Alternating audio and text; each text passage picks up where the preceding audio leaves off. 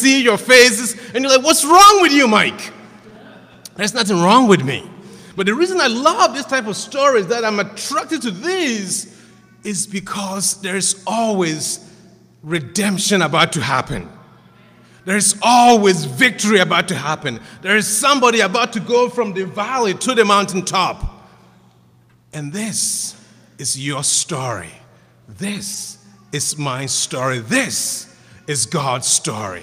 It's the story God tells. You know, the garden was beautiful. You know, the Eden was created. There was no sin. And then, lo and behold, humans were born and created, and sin came along with that. But the story didn't end there. There is a story of redemption. Jesus coming back and saying, wait a second, God didn't lose this battle. That was just the beginning. So what is your favorite story? I love this. What I'd like for us to do in the next few minutes I have here is to look at the story of Moses. Okay, it's the story of Moses. We know this story very, very well. And if you look at Moses' lifestyle, if you look at his story, what we see is a man who was powerful, a man who did so much for God, a man who spoke to God face to face. But we rarely see ourselves in Moses' story. We don't see ourselves as powerful as he was. And what I would like to do today is to really help you and I see our story through Moses' story. Because it's not only Moses' story, it is God's story, and it is your story as well. If you go through the life of Moses, there's many, many interesting stuff. Okay. Next slide, please. Okay. Moses, as you know, he spent part of his life with Pharaoh. He was being trained. You know, he was the Pharaoh elect, about to become Pharaoh someday. Life was good. We know that at the beginning, God's people went to Egypt because of the famine.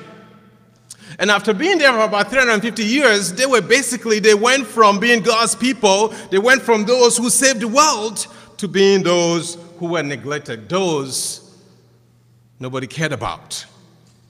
And then Moses was born, and Moses coming, his birth was actually a result of people praying to God, say, God, we can't take this anymore. We came here as victors, we came here and now we are victims. We can't take this anymore. So please answer our prayers. And Moses was born. What would I tell you? How would you react to what I'm about to tell you? That some of your prayers may not be answered in your lifetime. Would you still pray? Would you still be like, okay, God, this is a need for my country. This is a need for my city. This is a need for my family. So I will pray, even if you answer in the next generation. For so many years of prayers, Moses was born. How incredible is that? Are you going to remain faithful in your prayers? So a new king came, and the Bible says that he did not know Joseph and all that he did for the country. Next slide, please. We'll find our first passage here, Exodus.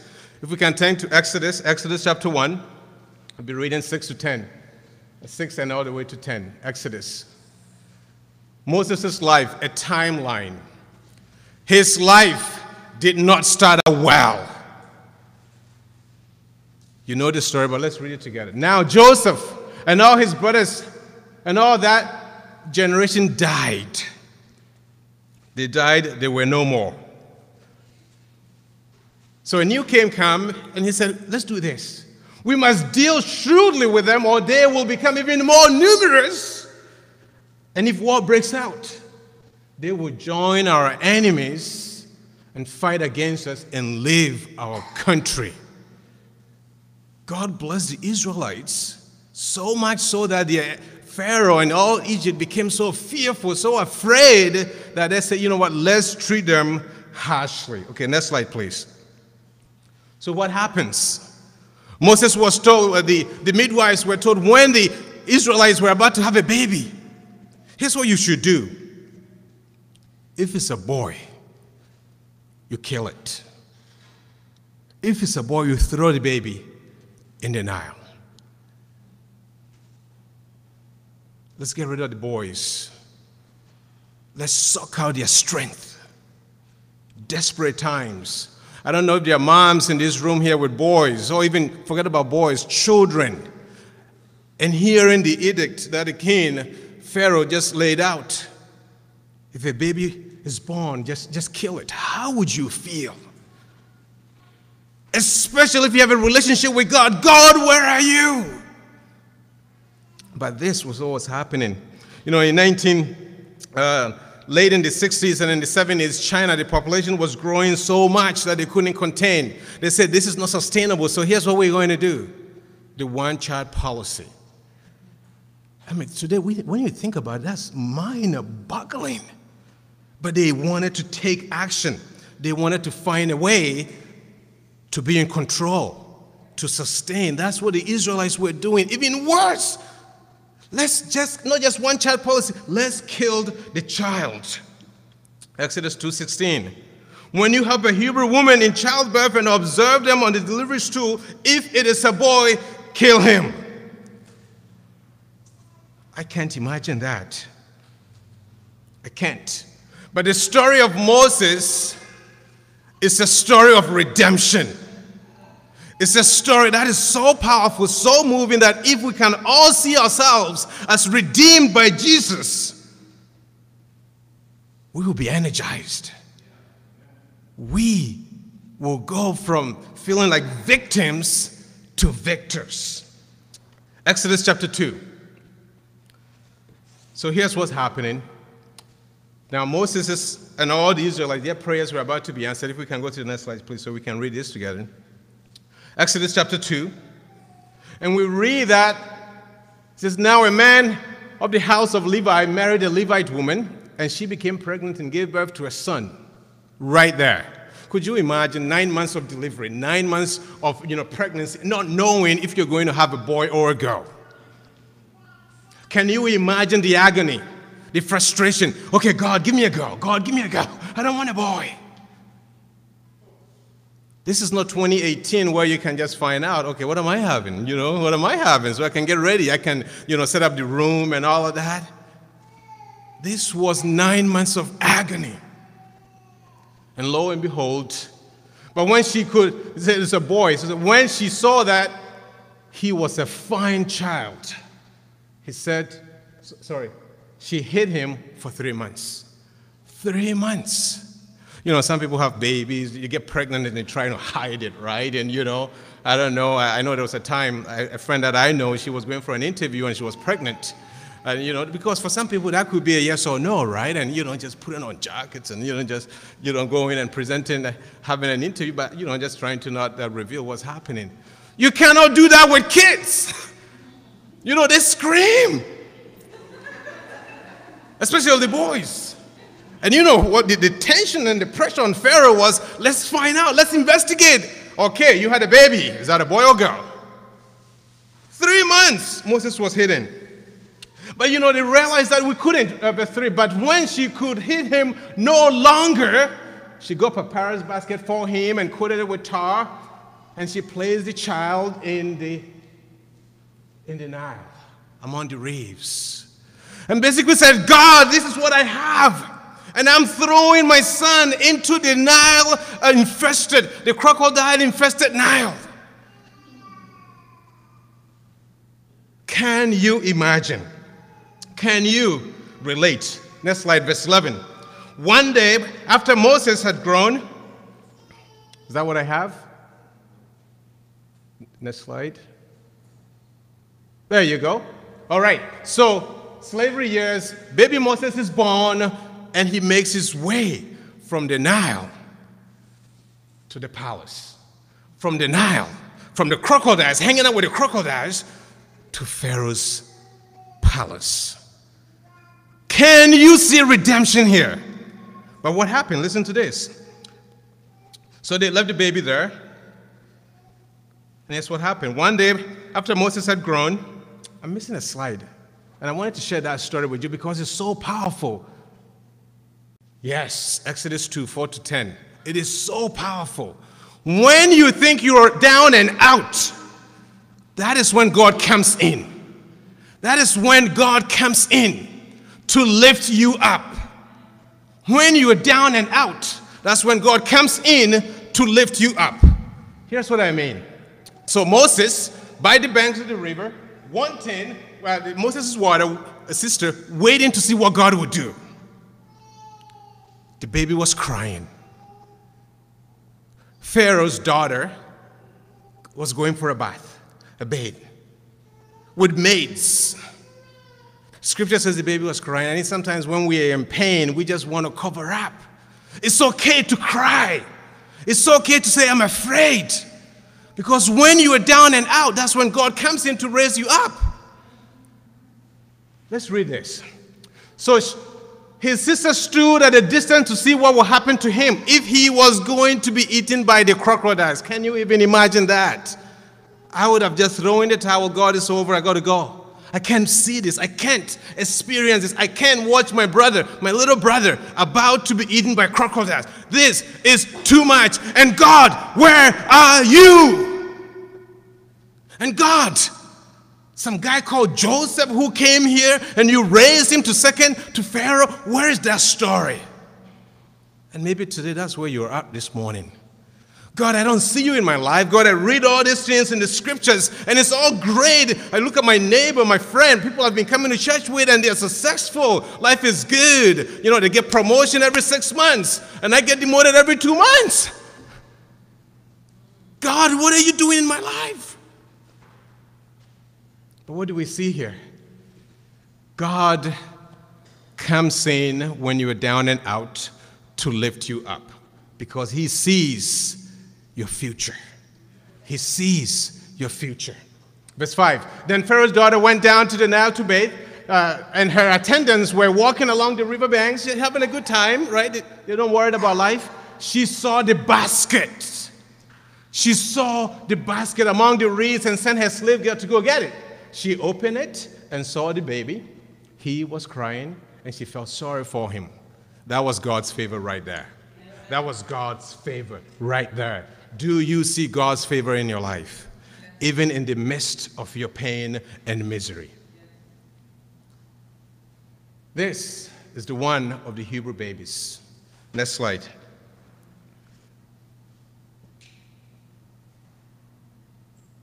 No, I think you're taking me back. I'll tell you the story. You know, so the princess said, okay, you know what? Let's take the baby. Let's take the baby to the palace. But here's where it gets powerful. Moses' sister shows up. Hey, do you need help? I can help you. I can find one of the Hebrew women to take care of the baby for you. Great idea. You go do that, and by the way, tell the person I'll pay them. I will pay them to take care of the baby. Do you see God in your life? Do you see God working powerfully in your life? Even and especially when you are down. So the princess said, what a great idea. Do you know there are things God is doing in your life as I'm talking to you right now that you have no idea that is happening? But you don't see it. You don't see it, and you get down and you get discouraged. But your story is a story of redemption. Your story is a story that is just being written. You may have been on a particular chapter for too long, but it doesn't mean the book ends right there. Moses' mom didn't believe that putting his son in the river was the end of Moses. The Bible says he saw the child. Some translations said he was no ordinary child. He was no ordinary child. Says, you know, I love my son, and I'm going to hold on, and I would do anything for my son. And so I want you to stay by the Nile and see what will happen. So Moses gets free education. Free education, I'll show you a little bit later on. Free education in the best university ever. Free scholarship to MIT. right? I don't know if it's University of Ottawa or Carleton, and there's always this contention happening here. But the best university, back in the days, it was actually the best country in the world. Where are you at? Where are you at? Exodus 2:11-15. So now Moses is all grown up. He loves the palace, but he knows who he is. He knows where he comes from. He knows that his redemption was not enough, that there was a whole country, a whole nation waiting to be saved. And some of us, including myself, we have received God's grace and we've kept it to ourselves. We come to church, we go to midweek, we read our Bible, but that's it. You have been redeemed, you have received salvation, but I cannot keep it to myself. We got to know who we are and where we came from, what God has done in our lives. And how all we have to do is turn around to our neighbors, to our co-workers, to our friends in school, and reach out to them. Moses knew who he was. He knew his identity. His identity was he was Hebrew, who by God's grace is alive. So he says here, so he goes on one day, after Moses had grown up, he went out to where his own people were and watched them in their hard labor. He saw an Egyptian beating a Hebrew, one of his own people, glancing to the right and to the left, and seeing no one there, he killed the Egyptian and hid him in the sand. The next day, he went out and saw two Hebrews fighting. He asked one in the wrong. See, right there, right there, you could see Moses was all about delivering people. He made an assessment the first day, the day before, of course, killing somebody is always wrong. But even here, he said he knew who was wrong. There were certain things about who he was that God was just shaping. God was just forming. And in the end, it will come to fruition to do great things for God. Why are you hitting your fellow Hebrew? Next slide, please. Why are you doing that? The man said, who made you ruler and judge over us? Are you going to kill me too? And then right away, Moses knew what had happened. That not only, how sometimes we hide certain things in our lives? That we look at left and right and there's nobody there, but if there are people around us at church or at work or at home, we're so righteous and life is good, the smile is wide. But no, God sees it all. God sees it all. And if God sees it, sin is obvious. Other people see it too, right? And so that's what's happening here. When Pharaoh, verse 15, when Pharaoh heard of this, he tried to kill Moses. But Moses fled and went to live in Midian. Next slide, please. The palace years, it was Moses' plan. I'm here. I think this is what God wants for me. I love this.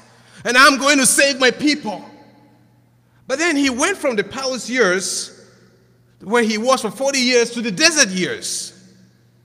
Another 40 years. And then from there, this is what I call the destiny years. Because of what God has done, because of the pain that he has gone through and the things God has taught him in the desert years, God was preparing him for the destiny years. That's God's faithfulness in your life. God's faithfulness in my life. The question is, how do you tell your story? How do you tell your story? Moses could have said, hey, you know what? Life was really, really good. Life was good. 3 months, you don't know if you were, taken from the Nile or not. All you knew was that, hey, Pharaoh, I was one of the boys. And eventually I was going to assume this throne. That's what he knew. But later on, he realized, wait a second, life is not always, a walk in the park. He had to experience pain. But in those years, to begin, we talked about redemption. God redeemed him. In the desert years, God was redirecting him. And in the destiny years, God taught him how to be resilient. God taught him resiliency because that's what he needed to lead the millions of people out of Egypt. But how did it all happen? Next slide, please. It's all in how you tell your story. Moses could have said, I was abandoned at birth. Next one. I was raised by strangers. Next one. I was a criminal. I killed somebody. And I was a fugitive. I just had to run for my life. And then the next one. And God is absent. And God is absent. Either he's absent, he is late, but he doesn't show up. He could have said this. This could have been his story. And I know right now, you may be reading this, you may be hearing this. It may be hard for you to take it in. But it all begins in here. What goes through our mind, the story that we tell ourselves. And if you press the next one, it's a downhill. It's a downhill slide. There is nothing good happening. There is nothing good happening. You may be saying to yourself, my life is wasted. My life has ended. Nobody cares about me. God has abandoned me, and it's all my fault. It's all my fault. Some of us, we actually take it to the next level. It's my parents' fault. It's my church's fault. It's my boss's fault. It's just every single thing about you is negative, negative, negative. This is what Moses could have done. But guess what? In the process, God was doing something amazing. God was doing something powerful. Hollywood tells us that our lives should always be, nice and clean and beautiful with a lot of money. That's not reality. That's not what we read. We read the scriptures and we see lives like this. We see scriptures like this. We see stories. We see characters like this, and we reframe the way we see our lives based on what is in the scriptures. Is God absent in your life? Is God absent? The radio is always on. The electricity is always on. But sometimes we don't tune in. And if you're not turning on the switch, if you're not tuning in, of course you will miss it. But even if God is missing in your life, even if God is missing in your life, can I share something with you that I try to do? When I don't see God working in my life, I say to myself, whose faith can I borrow? Whose faith can I borrow? Who is closer to God that I can just tag along? I can say, hey, look, I'm not feeling great. Whose faith can you borrow? Peter did that beautifully in the scriptures. Peter was sitting in the boat with the 12, and everybody's having a good time, and then there was this ghost walking by and say, no, it's not a ghost, it's Jesus. Jesus, is that you? Yeah, you walking on water? That's awesome. Jesus, okay, it would be nice if I can walk on water. I think it would be great. But I don't have that faith. Hey, Jesus, tell me to come. Jesus, tell me to come. And Jesus said, well, come along. And then he went. And then he saw the wave, and, then he went from Jesus' faith to his own faith. And you know the rest of the story. But I love that story because it tells me that we can borrow God's faith, Jesus' faith. And Jesus, even in the agony, in the midst of the cross, he knew God was with him. So if there's nobody here in the world that you can borrow their faith, can you borrow Jesus' faith? Can you see God's presence in your life? Let's slide. A couple of questions for you to think about. How do you tell your story? How do you tell your story to yourself, right? To yourself and to others around you. How do you tell that story? Is it a story of rejection and abuse and defeat and abandoned and isolated and just dark and gloomy? And who will follow you? Who will want your life? Nobody. Oh, gosh, misery loves company. Bye. I'm not going to be a part of it, right? How do you tell your story? Because guess what? You and I are always writing. We're writing our own story. We communicate verbally, non-verbal. We are telling our life stories.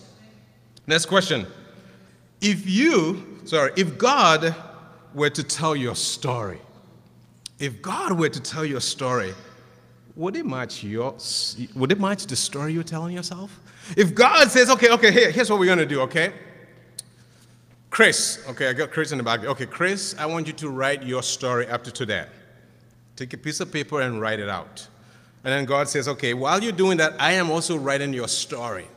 And then in the end, you and I will have lunch and discuss and see, you know yourself, right? And I think I know you, being God. Would it match your story? Would God be proud to show your story to people around you? And would you be proud to show your story to the people around you? Or you'd be like, no, let's hide my story. I hate my story. How do you tell your story? I'm going to skip the next slide. The next slide is Exodus 3. This is where Moses was called by God. But I wanted to show you this, which is one of my favorite things in the scriptures. But God. The best phrase in all the Bible, as far as I'm concerned, is this: but God. But God. But God. It is powerful. Here's what I mean. Okay, look at this. I was abandoned at birth, but God showed up. But God showed up. I was abandoned, but God showed up. I was raised by strangers, but guess what? God took me to the palace, gave me free education, the best school in the world, the best leadership, free leadership training. We pay money for leadership courses. I got one, but God used that to give me leadership training. Next slide. I was a criminal, but God taught me patience. I was a criminal, but God forgave me. I was a criminal, but God entrusted a whole nation to me. How awesome is that? Next one. I had to run for my life. But you know, those desert years, God was putting the finishing touches on me. God was refining me. God was preparing me. God was saying, you are not a failure. I am not done here. That was just the redemption process. Now I'm taking you to a new phase in your life that I'm going to redirect you. And after that, because of the redirection, you are going to learn to be resilient. Some of us, let's be honest, we are too soft. That includes me. Guilty. We care too much. I'm hurt by what you said. I'm hurt that you forgot this. I'm hurt you didn't do this. We're not resilient enough. Christian or not Christian, life is tough. I think sometimes, redeemed, and so my life is supposed to be all, no. Jesus. I mean, think about it. Are we really disciples of Jesus? Denying, carry that cross, and follow me. My friend Peter, whoa, Jesus, that ain't happening. You're not going to Jerusalem. Get behind me, Satan. Because you do not have the things of God in mind, but of this world. Some of us, we got to get back to discipleship. And just, Jesus is Lord, and I follow. And if Jesus is Lord and I follow him, then I got to be resilient. I got to hold on. And when I have nothing to hold on to, I got to hold on to his faith. I got to borrow his faith. Let's move on as we wrap up. You know, God is absent. God is absent. And you will see it and you will feel it. John the Baptist saw it and he felt it. He was in prison. And even when you're in prison and you may not have windows, send people to go see what's happening outside. John the Baptist, okay, God, you sent me here. I'm not sure if this Jesus, I came here as a message. Is this Jesus really the one? I don't know. I'm struggling. I don't know if I'll ever come out. But John the Baptist wanted to see what is out there so he can continue to hold on. God may be absent, but if the story you've been telling has been a nosedive, then in your story, he will never show up. But if you can be honest and say, but God, but God, but God, you will realize that he will show up again. He will show up. He always shows. The issue is, am I going to stay when he comes? Am I going to stay when he comes? You know, I think sometimes the way we see ourselves, right? You know how racial profiling and all that stuff, we profile each other. We profile ourselves. Knowing me, here's what's going to happen to me. Can you relate to what I'm talking about? Knowing what has happened in the last 100 years of my life, or whatever that number is, here's what's going to happen to me.